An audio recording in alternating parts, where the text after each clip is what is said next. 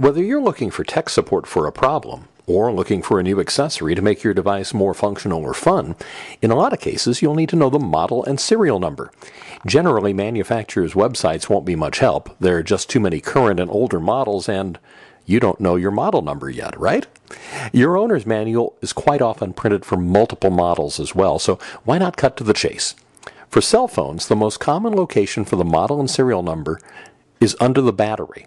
It's no big deal. Just slip off the cover and gently pull the battery out. Look for the sticker with the barcode.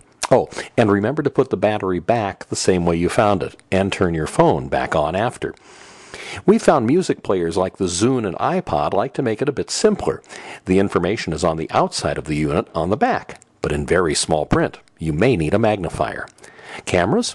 Well, this Nikon puts it on the bottom of the camera, but that sticker with the model number doesn't have the serial number.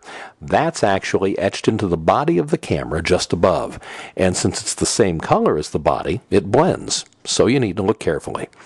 Once you've got the model and serial number, you're assured of getting the help you need and just the right accessories to make your electronic device do just what you need it to.